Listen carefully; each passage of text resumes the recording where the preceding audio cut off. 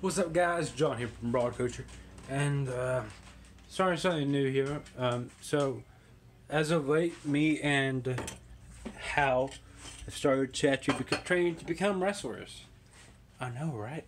Exciting, but that is kind of why we're doing this. I am doing this. We are planning on doing a month 3 update on how our training is going, how it's going for us. I unfortunately today had work, so I didn't get to have the full training of the full training session.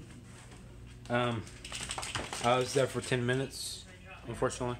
So, with that said, Hal's been there all day training.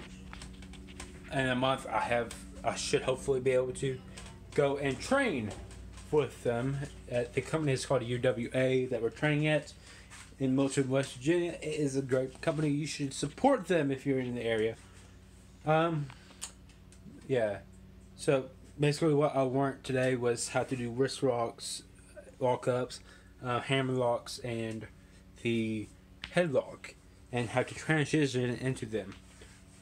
But yeah, unfortunately, I didn't get to take any bumps because I had to leave for work. But I did get set up the ring. I did get to do a little bit of stuff, and I get to do it again in the month. So that's when the next of these wrestling diaries will be up. We may also have some interviews with some wrestlers from UWA coming to the channel.